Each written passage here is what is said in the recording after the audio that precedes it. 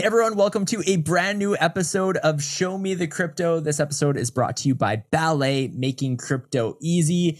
And it was a great conversation. Our interview is with Cooper Turley, and it's his third time on the podcast. Only one other guest has been on Show Me the Crypto 3 times, but there's a reason we keep bringing Cooper back, because he knows where things are at in this space. Alf, what was your biggest takeaway from the conversation? Honestly, it's Coop's knowledge around on-chain music and everything he's doing at Coop Records to bring musicians on-chain. We really dove into what that means, how the landscape is today and how it's changed since even just a couple of years ago. Everything moves so fast in the space, and on-chain music is no exception. But beyond that, I mean, we dove into on-chain social as well, which I feel like is something that's been attempted at for so long, but it's finally taking off in many ways, and really getting into Farcaster, Dracula, these other on-chain social apps was a great part of the conversation for me. 100%. Super interesting. I mean, let's face it. We had Cooper on the podcast back in 2021. He taught us what an NFT was back then, and seeing how far the space has evolved is really interesting. He also talked about the bull run and what are some trends to keep an eye on. He had some bold predictions, some hot takes. You're going to really enjoy this episode of Show Me the Crypto. Show me the crypto. Show me the crypto! Show me the crypto! In a world on the brink of disruption, two men will bring you clarity by interviewing some of the most intelligent and influential names in the blockchain world. Welcome to Show Me the Crypto with your hosts, Wade Patterson and Ulf Lonergan. Well, hi there, and welcome to Show Me the Crypto, brought to you by Ballet, making crypto easy. My name is Wade Patterson. And I'm Ulf Lonergan. We're a couple of friends from Canada who love learning about cryptocurrencies and blockchain technology, and we're happy you're along for the ride. Whether you're a crypto virgin or you know your way around the block, we hope our interviews with some of the most intelligent and influential people in the blockchain space help deliver you with value. And on this episode, we're joined by returning guest and friend of the podcast, Cooper Turley. Cooper is the founder of Coop Records, which is a hybrid between a Web3 venture fund, a record label, and an incubator. Cooper is focused on revolutionizing the music industry by bringing artists on-chain and empowering them to keep control and ownership of their work. His bio currently reads on-chain is the new online. Cooper, welcome back for a third time to Show Me the Crypto. Stoked to be here, guys. It's amazing to see all of the progress that's happened over the last few years. And I feel like every time we chat, it's about something new and exciting. So I'm honored to be back on the podcast. We're really excited about this conversation. And where it got started is I came across a tweet that you put out earlier this month. And I'm going to unpack it a little bit. I won't read it verbatim, but basically what you said is that a lot has changed in the last year. What you were excited about wasn't really exciting to others. You went too hard on the music NFT meme, but now you're in a happier place. You're putting more music on chain than ever before, and you have lots of thoughts to share about where everything is at. So we're hoping this episode to dive into some of those thoughts. But where I'm hoping to start is with the question, are music NFTs dead? Music NFTs have been dead for a long time. And so it's building it from the ground up. And what I mean by that is when that meme started, I think it was really the peak of the bull market, right? It was the idea that you could buy a limited edition of a song for $100 and then sell it for $1,000.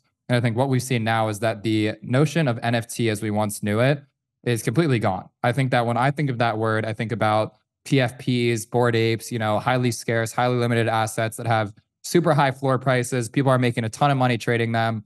Gone. I think that word is cursed. I think that people are really intimidated by it. And so although what we're doing on the record label is putting music on chain and selling them as NFTs, we really stray away from that language. We find that it's really polarizing to people. And so what it looks like today is that the idea of speculation has largely left the building. I think that now it's a lot more about buying things that are fun and social to collect, to share with your friends. And our role as the record label is really to make this space feel inviting and accommodating to artists who have never touched it before. So to answer the question directly, music NFTs as we once knew them, 100% dead, but music NFTs walked so that on-chain music could run.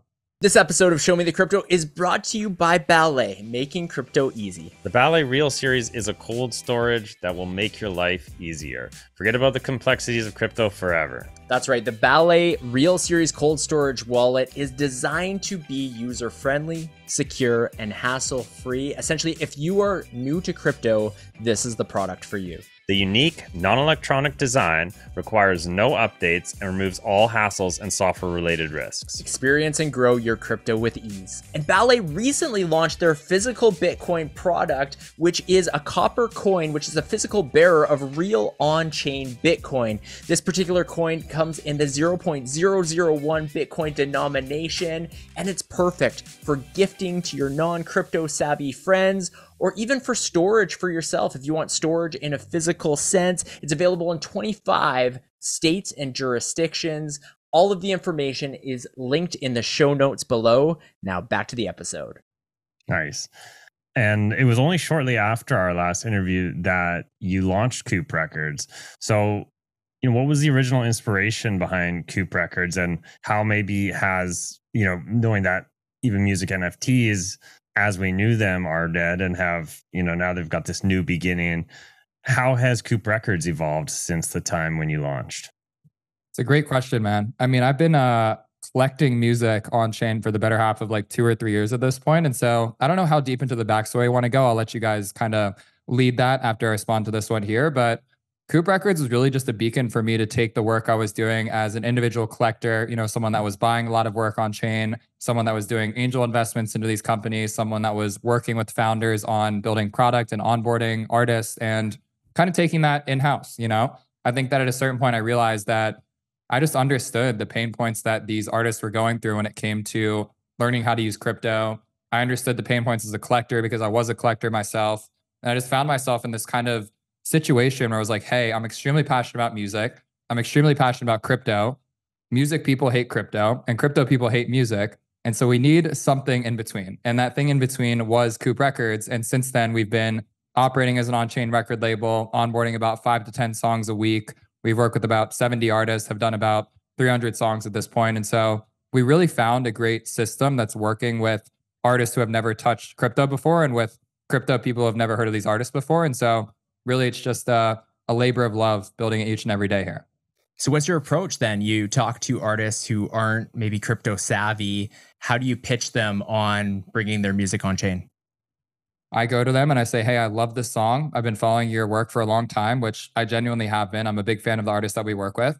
And I say, hey, I have this new space over here that's right for you to be able to monetize your music in a new way. I don't have any expectation of you talking about this space. We know it's super intimidating. So what we're going to do is we're going to set up a wallet for you. We're going to start a group chat, and you're just going to send us a song and a cover art. We're going to upload that song to sound for you. We're going to make you a frame on Warpcast. We're going to set up some boost campaigns on Boost and Layer 3. And so we handle all of the distribution. At the end of the day, what the artist is providing is great music and an opportunity to be able to leverage their brand in a new space. And on their end, they just wake up and they have ETH in a wallet that didn't exist before. So it's very mutually beneficial. And I think the structure we're using of these unlimited open editions have been really empowering, because there's no longer this idea of speculation. There's no longer this merit of utility that you're expecting to get a FaceTime with the artist or backstage tickets to a show. It just feels like the playing field has been really leveled out, and there's still a lot of work to be done, but it's really, resonated with artists that we're working with, and something that we're really excited about. Even with all that white glove service, is there still some hesitation among some people who maybe had bad or negative connotations about the industry in the past, or have most people you communicated with been willing to give it a go? Pretty much everyone's been willing to give it a go. And that's because we just position it as like, let's try this out. Let's just do one song. And if you don't like it, no pressure. But I would say that basically every artist we've worked with has been down to just continually release new records with us. The flow that we have is we have a group chat. And so if a song's coming out on Spotify, I'll just see it being marketed across like TikTok and Instagram leading up to release. And I'll say, hey guys, would love to get this up on sound the same day. They send over the assets. We handle the upload. We send them some updates like, hey, this song's number 2, it's number 3 on the charts and whatnot. And it's a really amazing flow. And I would say to your question about hesitation, there is some initial reservation at the beginning because they don't want to talk about this to their fans. They don't want to tell their regular music fans to get into crypto because there's a huge negative connotation. they are initially intimidated about having to make a wallet and having to like use ETH and do bridging and all this stuff. And so I think for us to be able to come to them and just addressing the pain points that they have head on without them having to say it to us, it just really feels like we're meeting them where they're at mentally, and they're much more willing to kind of take a shot with it. And I'd say that now we have a big enough catalog of established artists where we say, hey, here's all the releases we've done so far, that they're like, oh, if all those other artists were willing to do it, then I'm down to do it too. I think this goes back to the point around music NFTs as we know them being dead. But, you know, at one point, minting music NFT is, while it was never maybe, you know, the price of some of those expensive, well-known PFP type NFTs, it was still, you know, decently high if you're comparing it to, say, going out and buying a record in physical form, or, you know, something like that, or just buying a song online for $1 or whatever. And so since then, we've seen the cost of minting predominantly, like, significantly drop. Is that a good thing? Like, is that good or bad? Why has that happened? And how do you think it will still potentially evolve? Or are we where we are, you know, for as far as like how music NFTs and artists are going to put their music on chain? It's a hot take, but I've been a huge fan of the progression around the minting format that exists today. And I think it's going to become cheaper. I think right now on these platforms like Sound, Zora, you name it, you have a free mint, and under the hood, they're charging you 0.000777 ETH. And so on a good day, it's about $3. Where I have an issue with that is $3 is not free. In most of the world, you spending $3 on something is a big deal. And so where I want to get to is a world where we're closer to $1 mint prices. And what you get for that $1 is extremely clear, because you're getting what you would get in the traditional world, which is a download of a song, the ability to leave a comment, and the ability to build some reputation with the artist. And so I think initially there was a lot of negative sentiment around like, oh, we're devaluing the cost of music. You know, one of ones used to be 1 ETH, you know, limited editions used to be 0.1. Now they're only a couple of dollars. But the way I see it, man, is like the name of the game now is distribution. It's trying to get this music into as many wallets as possible. And as long as we have a mint price that is a barrier to entry for people that are living in third world countries and other parts of the world, we're not going to be able to effectively scale this space. So my sort of North Star is $1 to mint. You get something very tangible with it. You don't worry about speculation. And for those very special records that do end up going viral in the real world or something like that, we try and find a form factor that's more suitable for those kind of viral moments, instead of assuming that every single song that exists is going to have a 10 ETH floor price, which is just never going to happen no matter how you spin it. Cooper, one of the things about our podcast, as you know, is we're always trying to take these kind of complex ideas and make them really simple to understand, even for people who aren't in the crypto space. And so I'm curious, if somebody's listening to this or watching it and they're thinking, why would I mint, right? Why mint versus stream or download a piece of content? What's your answer to that? My answer would be hop on Warpcast and join a cool community of people that are collecting things every day. You know, I'm not going to try and convince you to collect a song because of some technological reason or for some utility it's going to give you. It's because it's cool and it's fun to do, and people you know are doing it too. And I think it's been really, you know, I've gotten a lot of peace out of the fact that we're selling this music to crypto people. You know, as much as I do wish that there's going to be a world where an average fan of an artist is going to want to come and collect this song on chain, it's not the case, and it probably won't be for a very long time. And so where I kind of sit now is saying, hey, I have this community I've developed on Warpcast. I've been in crypto for a long time. I'd like to say I have a pretty good compass on what's popular in the music world. Let me bring that music to my friends who have been on chain for a very long time. Because when you ask someone in crypto, why would I mint something? They're already doing this hundreds of times a month. They're going on Zora, they're collecting things, they're collecting their friends' works when they're minting a picture, a photo, or whatever it might be, a podcast, et cetera. And so I think that where we're evolving as a space is recognizing that minting is a very social experience, and you don't need to get something out of it to have a good time. If you're just minting to support something you like, or to support a friend, or to be a part of a community, that's a win to me. And I think that's the way that we've positioned it to the people that collect our music today. That might answer this next question already, but I'm curious about, you know, like you see the ability, you have the ability to do multiple mints of the same, you know, the same piece of content. why would someone do that? Is there any benefits to minting something multiple times, or is it like you just said, it's about, supporting and just like that intrinsic desire to maybe own multiple copies of something? Right now, I think it's about status. Like you just stand out more in the audience if you collect multiple editions of it. Where I want to go with this is that there's a huge evolving world around like the incentivization of mints. So for example, on a platform like Boost or Layer 3, you collect this song on Sound for $3. I give you back $1.50 of these tokens. That token can be OP tokens. It could be a meme coin like DGen or like Hire, etc. Where I want to get to is a world where you collecting a song gets you ownership in what we're building as a record label, so Coop Records, or it gets you ownership in that artist and their representation of their on-chain identity. So imagine that your favorite artist is releasing songs on Sound or some other platform, and you're able to earn artist tokens as a reward for doing that. Now, the reason that you would collect multiple editions is probably not because that song is going to go 100x and go crazy, but A, you're building reputation that like this is the song you really stand behind, and you're probably earning a higher stake of tokens because you're spending more money on that artist economy. And I think the way I see this evolving is I'm really into this idea of on-chain points. I'm really into this idea of on-chain reputation and on-chain loyalty. And I think if we can create systems where you are earning higher stakes of ownership in these communities by virtue of the amount that you spend in them, I think it starts to create a really exciting funnel for people to want to hang out and continue to collect. You had mentioned Warpcast there, and I know that a big focus of yours, you tweeted about it, is the fact that you've focused on building your on-chain audience. You already have a massive Twitter following. I mean, it's over 150K, but you've surpassed that in the on-chain audience. So why was that a focus for you?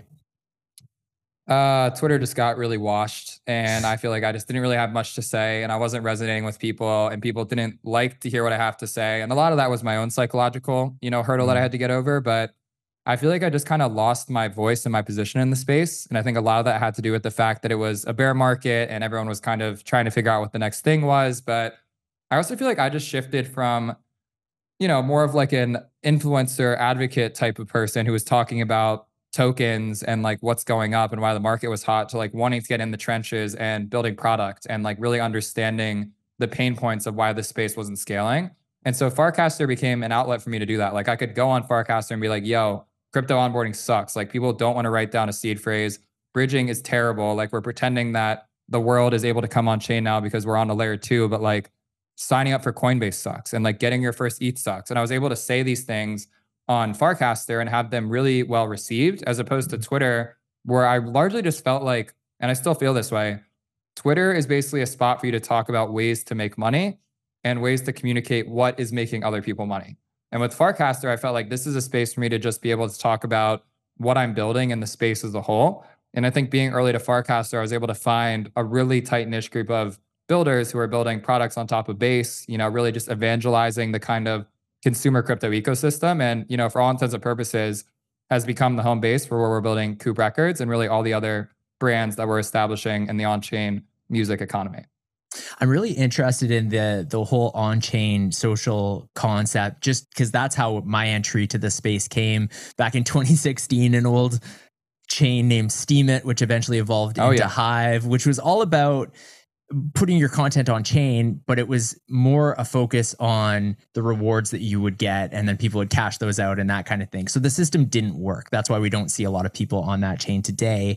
What do you think kind of the future of on-chain is? Because it was interesting earlier in the conversation, you were saying, you're at peace with the fact that this is a very crypto native audience and it will be for a long time.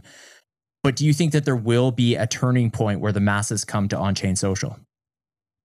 Yeah, I just don't think they'll know that they are coming to on-chain social. I think it'll just be like a superior product experience, And I think that to answer your question about like what it looks like relative to something like Steemit, part of the reason why I got so into Farcaster is that tipping became very prominent with this token called DGen.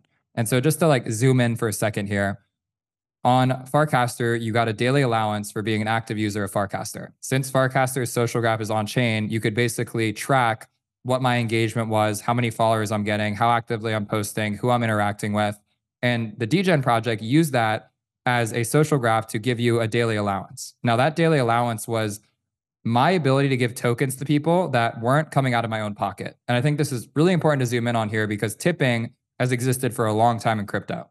But what DGen did is they said, hey, because you're very active on Farcaster, we're going to give you an allowance of 100K tokens per day to give to people. Now, what I could do is simply just say, great cast, here's 1,000 degen. And because it's an on-chain social platform, they were actually accruing a balance that was claimable at the end of a cycle. And so you had all of these people that were on Farcaster giving out tokens in this net new distribution mechanism without having to give it out of their own pocket. That ended up becoming super valuable. A lot of people that were really active in that early degen community ended up making crazy amounts of money from those first early seasons. And I think that's just like the tip of the iceberg for what's unlocked by these on-chain social experiences.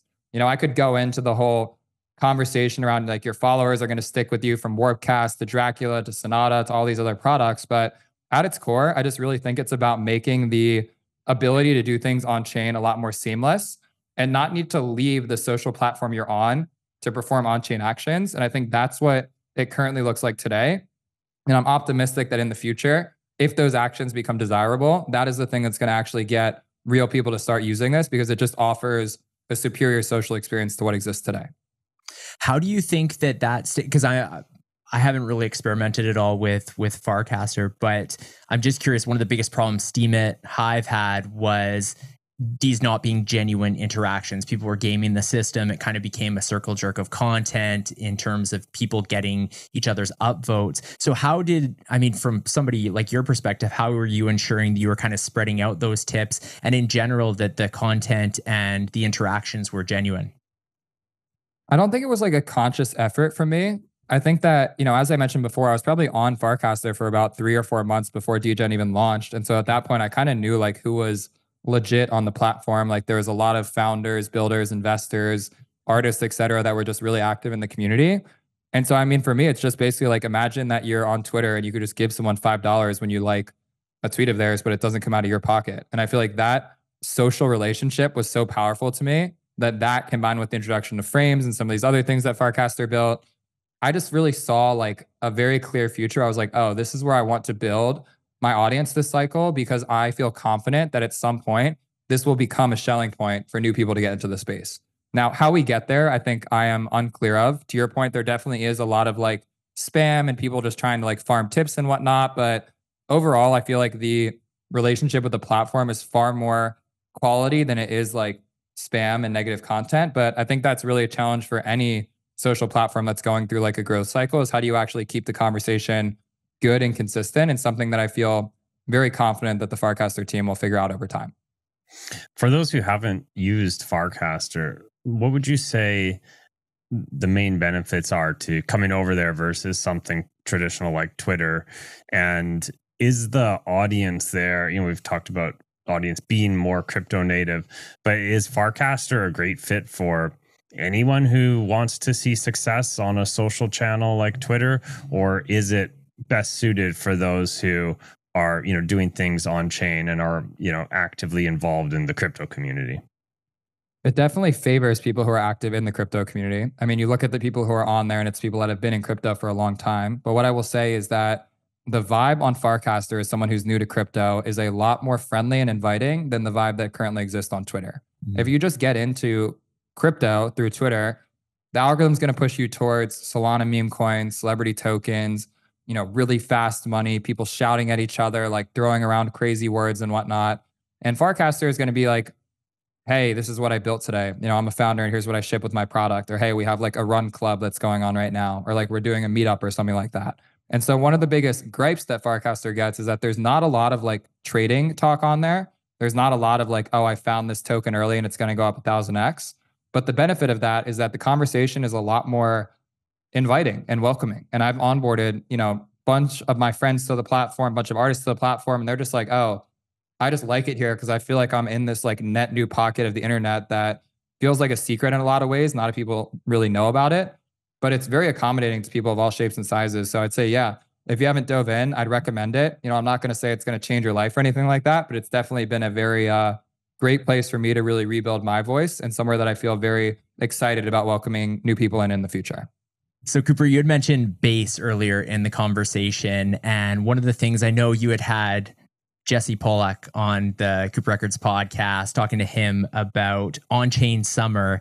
And I know that you have a bit of an involvement in that with Midnight Diner. Can you talk a little bit about first off, for those who don't know, what is Onchain Summer? And then what is your particular contribution with Midnight Diner? Sure. So Onchain Summer to me is just a summer of drops celebrating bass. You know, it's just ways to bring the world on chain. It's cool and exciting cultural projects. It's meant to be for people who are not into crypto. It's, you know, partnerships with big brands as well as on-chain brands. And honestly, just a way to celebrate all the progress that's been made on base and layer twos in general. Our particular contribution to that is the Midnight Diner All Access Pass. So I live here in LA. We run a record label. And the best way to put people onto our music is to throw events. And so what we're doing with Onchain Summer is we're hosting 3 events here in LA, first week of every month. We have a warehouse in Koreatown. We bring out an artist that's dropping with us on the record label. And anyone who purchases the Midnight Diner Pass is able to come to those events for free. I kind of see this as like our way of sort of evangelizing what we're doing with the music on chain with something that's a lot more tangible. And more broadly, I would say that we are really excited about Base because it just feels very inviting to the world at large.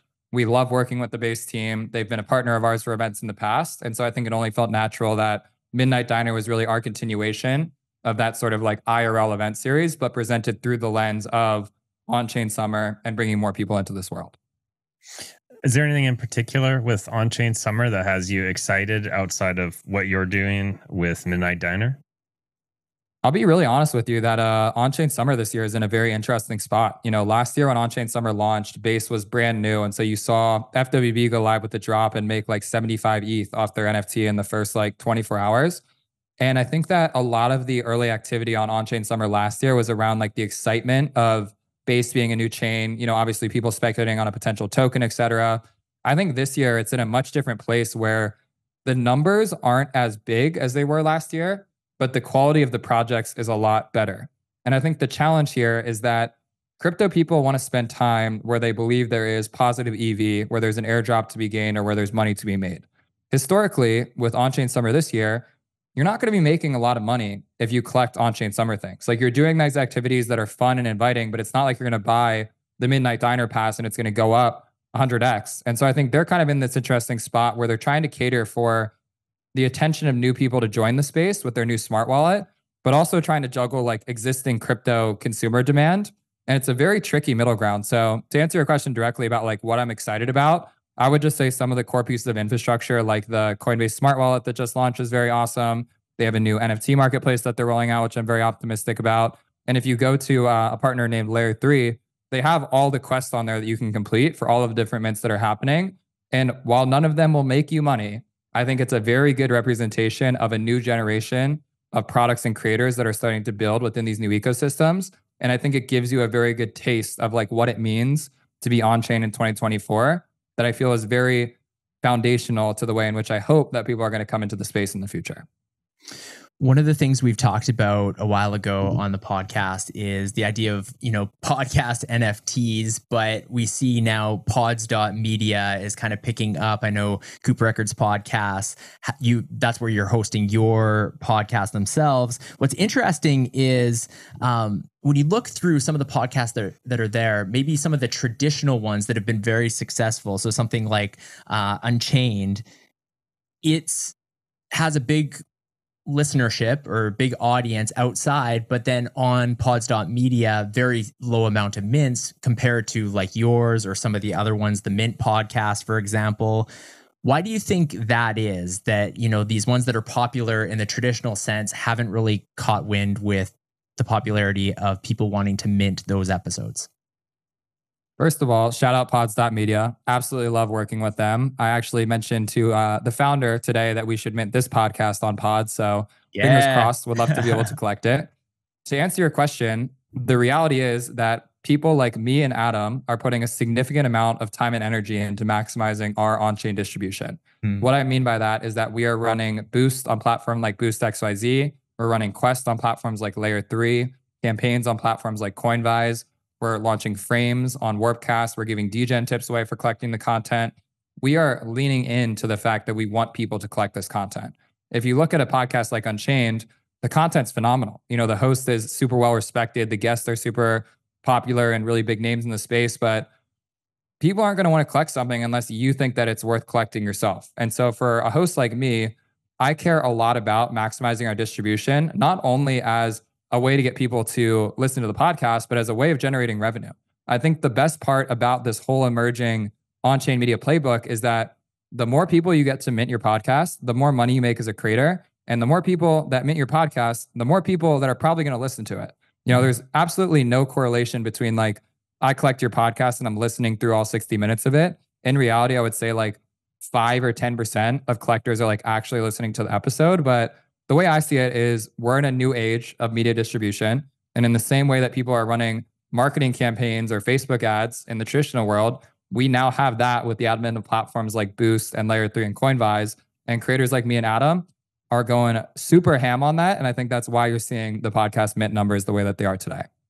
Speaking of revenue, I'm just curious too. I meant to ask this earlier in the conversation, but Coop Records itself, how do you make money? We do 50-50 splits with our artists. And so if you mint a song on Sound and it costs $2.50 to collect, Coop Records gets about 125 of that. And then the artist gets about 125 of that. And same as podcast splits, 50-50 with the guests that we have on it. But high level, it's basically like, yeah, every mint we get, we make some margin on it. And we use that margin to maximize distribution through the ad campaigns. But high level, it's like we're just putting our budget back into reinvesting in the success of these mints. Artist is getting paid out. They don't touch, the marketing campaigns. They don't have to worry about recoupment or any of these crazy things. They just wake up and they see that they're on top of the charts.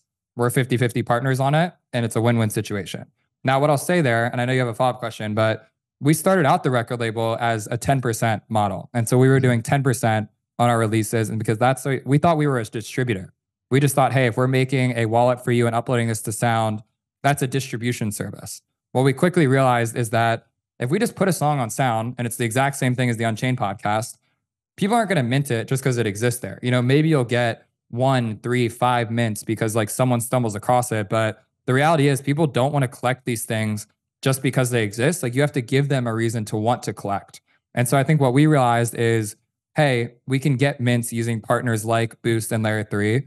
We're now acting more like a label than we are a distributor. The difference being that a label provides capital and they provide distribution. And so outside of the service of just actually uploading the content, now we're running a marketing campaign. Now we're actually getting you mints that you would never get before. And so about 2 months ago, we switched to that 50-50 model. And it's been a huge game changer for our business and something that I think has allowed us to really upscale our business as a whole and work with a lot more artists. I'm curious about NFTs, in the bigger picture. We've been really focused in on primarily audio music type NFTs in this conversation, but going to the bigger picture and talking more about just collecting NFTs and what that really means and why someone would do it, and more so what they would pay for it. We're seeing right now, for example, Bored Ape Yacht Club's down to, I think, 8.8 crazy, floor price right now, which is just crazy to see such a dramatic fall from their all-time highs. And it's been, it didn't happen overnight, but they are big, decreases in value when they happen. And it's been somewhat consistent over the last year or however long it's been. And my question here is the landscape of NFTs as a whole changing, not just, what we were discussing around music NFTs earlier, but are people just seeing these as they don't have that value, that collector, that speculative value that we once thought they did when it was just a hype? And further to that question, how do you think, will that change in the future? Will we see the highs that we used to see for, say, those big blue chip NFT PFP projects? No. Well, go into that for me. NFTs are cooked, man. I mean, the reality is that we live in an attention economy and people want to trade meme coins. They don't want to trade NFTs. You saw the exact same thing with DeFi and the rotation to NFTs in 2021. Where like I hold all these DeFi tokens in 2019, 2020. And when I started buying CryptoPunks, my friends were roasting me. They're like, why would you sell this like blue chip DeFi token for a pixelated JPEG? Like that thing's never going to have value. And then CryptoPunks go crazy and everyone starts dumping their DeFi tokens. It's the exact same thing now with NFTs versus meme coins. Like, why would you hold a Bored Ape for 8 ETH when you can buy 8 ETH worth of like an emerging meme coin that people are really excited about and see 100x return on that? And so I think that the reality is volume just follows attention. I think that people got really burned out on the PFP meta. I don't think that the projects could live up to the value that these collections were priced at. And I think in general, NFTs just became super polarizing. And so I think when new people came into the space, they don't look at a Bored Ape and start to go like, oh, wow, you're super legit because you have a Bored Ape. They look at you and they're like, that's a meme. Like, you're like, I call it old guard with my friends, but I'm like, yo, like, people see Bored Apes and these other PFPs and they're like, oh, that's a crypto dude. And that's like funny because this dude's into digital JPEGs, you know? But then I have friends where I'll go playing basketball and some dude's wearing like a hat and I'm like, oh, hat stays on. And he's like, oh, you're into whiff. Like, you know about meme coins? And it's kind of like cool. You know what I mean? Like, it's this new thing. There's market opportunities to be made there. And so to answer your question directly, NFTs are never going to officially die, but I think the days of like 150 ETH floor price on like some limited edition PFE collection, especially the ones that currently exist today, zero chance that happens again. And I think it's very wise for anyone that's still holding their beloved NFTs to maybe wake up a little bit and realize that there are a lot of new opportunities in the market. And it might not be such a bad thing to start taking some of that capital and rotating it into where the opportunities exist today.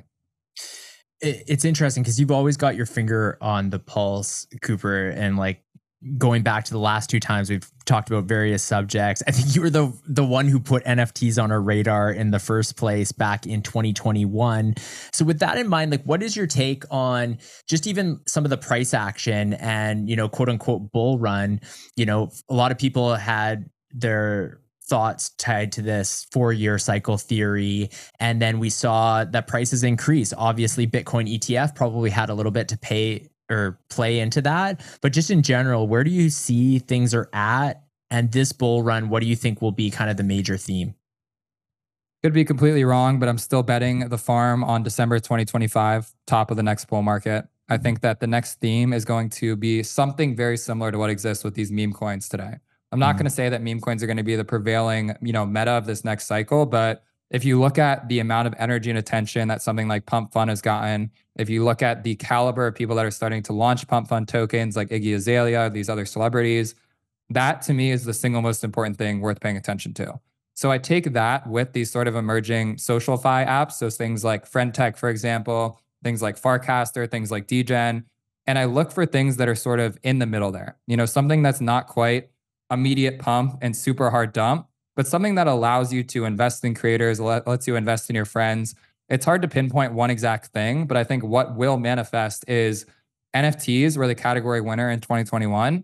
And the type of NFTs that won was like the 10K PFP meta. And so if you start to think of it in a new way, I think it's like meme coins are the current category winner, but what exactly that like meta is, I think is still a little bit to be figured out. So long story short, I think we still got another year and a half before we see the top of the next bull market. And so I kind of see this as an opportunity to really be taking bets and like kind of putting yourself in a position to win.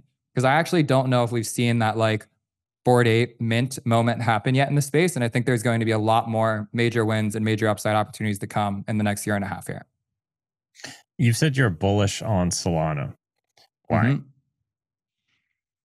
Follow where people are going, man. You know what I mean? Like at the end of the day, it's like you look at the App Store and you see Phantom being a top downloaded wallet. I talk to anyone who's new to crypto and their first entry to the space is trading meme coins on, you know, Jupiter and Phantom and all these Solana dexes. And look, I'm just at a point where it doesn't matter what I think.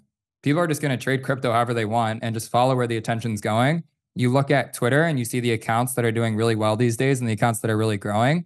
Those are traditionally, you know, people who are really into meme coins and people who are really into Solana.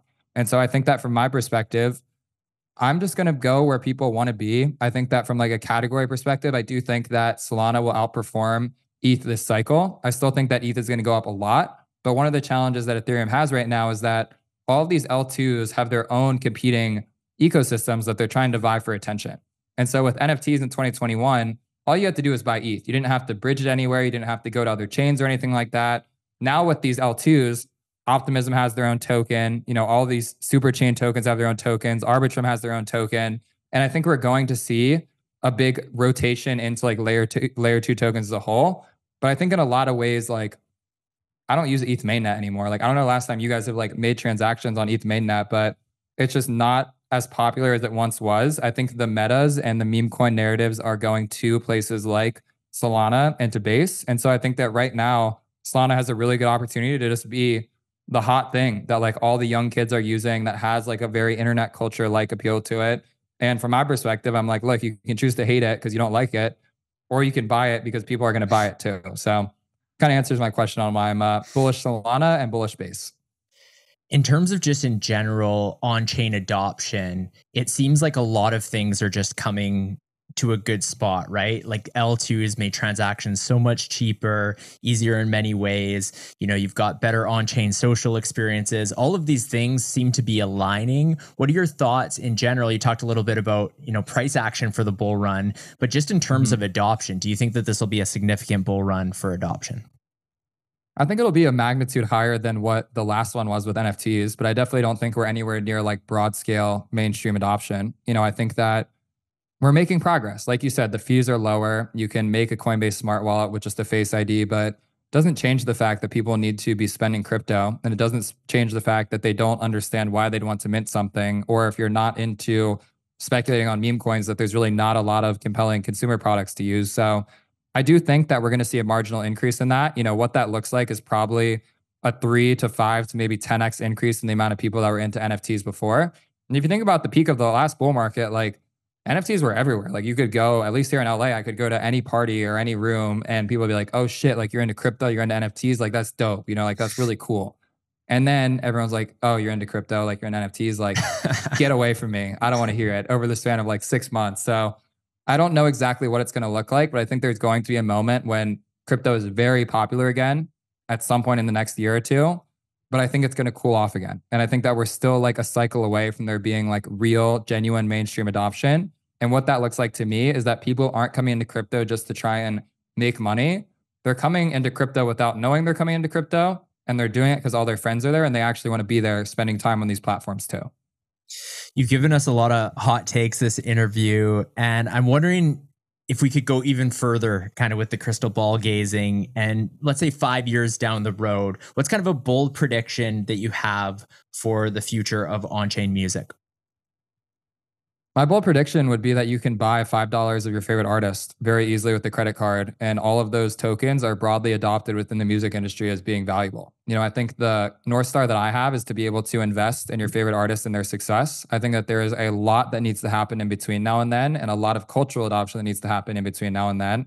Honestly, even as I say that out loud, 5 years feels like that's not even enough time. You know, just like the time it takes to really move like culturally relevant assets and move like culturally relevant ways of like distributing content and working with your fan base and whatnot. I think in 5 years from now, we'll have like 100 artists that have launched like artist tokens in some way, shape, or form. You know, maybe a handful of those that have done something crazy, but we're at least a decade out of there being like a crypto like Spotify type beast in the market where like people are doing shit with music on chain on an everyday basis. So if we can just get a fraction of the way there in this cycle, that's a win for me. Love it. As you know, we like to end every episode of Show Me the Crypto with the same 3 questions we ask every guest. You've gotten these 3 questions twice before. We're going to ask you them once again. Alpha's going to ask you those questions. All right, Coop, I'm going to ask you these questions and then I will provide the previous answers. That's what I was going to ask. Yeah, let's see how much I missed it by. Yeah, there we go. All right, so the first question, who's your favorite person to follow in the crypto space? Who did I say last time? Okay, well, I got both. But you want me to tell you? If I tell you first, that influences your answer. I have a new one. I know it's going to be different from my last two. Okay. I'll start with the first appearance. First appearance was Naval, Ryan Watkins, and Mattyverse. Love that. Blogger. Yeah. Second appearance was Jack Butcher, Blockchain Brett, and Punk 6529. Nice. Those are solid answers. They were great answers. I like that. So what's this one? I'm going a little bit more Farcaster native here. So Jesse Pollock, who I know is obviously active on Twitter as well. Ted, and then at nonlinear.eth would be my follows for the cycle. Nice. You just got 3. Do 3 every time. People struggle to do 1 often. It's like hard to. I could have hit you with 10 off the cuff. Nice. All right. Second question. What will the price of Bitcoin be 10 years from today? What did I say last? Probably said $1 million last time. It's going to be my same answers. But this is the thing is like we're now 3 years deeper. So that means you think it's going to stay at $1 million. for 3 years. I don't know, straight. bro. We get to $1 million Bitcoin, we're all chilling. Yeah, That's true. That's fair. You know, it's just Honestly, though, something. I don't really think in terms of the price of Bitcoin, though. That's like my honest reaction here is like, no, I fair. would say that if ETH is at $100,000 in 10 years, that would be more exciting to me. Or like if there's a net new asset that is able to get to like a top 10 level of currency, like my kind of reaction to that would be like, what is the market cap of Base in like 10 years from now? You know, Right. That's assuming Base has a token. That's assuming that like this whole thing works out and whatnot. But I don't know. I think that the Bitcoin question is a really grounding one for sort of like a macro view of the space, but I haven't checked the price of Bitcoin in like years at this point. So I think it's kind of like a harder one for me to give like a very definitive answer on, you know? Yeah, I think it's funny actually, just the question itself, because the answer 1 million is our most popular answer, and albeit, you know, that changes when we're in a bull market or bear market, it goes up and down, but it's still the most popular answer by far. And I've noticed that like you see headlines like just around people like to guess that Bitcoin is going to get to 1 million, whether they're talking about 5 years or 10 years, but it's always 1 million. And the thing is, time keeps moving. So these other, like people have been saying that for at this point, like 5+ years, people have been saying Bitcoin's going to be 1 million. At what point will it be like, hey, wasn't it supposed to be 1 million by now? You know, and they'll still, if Bitcoin's not at $1 million in 10 years from today, then we're all fucked. Yeah, then it failed. Yeah. All right. Third and final question. What is the most underrated project in crypto? Underrated project in crypto. I'm biased because I just recorded a podcast with this guy, but Hypersub would be my most underrated project in crypto. It's a company called Fabric, and they're basically building on-chain subscriptions. It's something that we use very actively for the record label. We have a Hypersub called Coop Records Club, and it's not that sexy. It's just like on-chain subscriptions. But what I'm really excited about is that you can give rewards to your subscribers. And so if they're subscribing to this show, if they're subscribing to our record label or to an artist or something like that, you can create these systems where every dollar you make on chain goes back into a pool to be shared amongst your subscribers. And so in the same way that I communicated like, oh, you should be able to bet on your favorite artist and whatnot, I think that Hypersub is making that a reality today. They have a new version of their protocol launching on Friday. We're a huge advocate of it. So if you're listening to this and you're doing anything that could be turned into a subscription, Hypersub is your project, and I'd highly recommend checking it out. Love that. Sounds Cooper, cool. we always love having you on the pod. We always learn so much in these conversations. Thank you for joining Ulf and I on this episode of Show Me the Crypto. Thanks for letting me come and yap, guys. It's been an honor and a pleasure. We're 3 episodes deep. I'm looking forward to the next one. And 10 years from now, we'll come back on and celebrate that $1 million Bitcoin together. Yeah, let's go.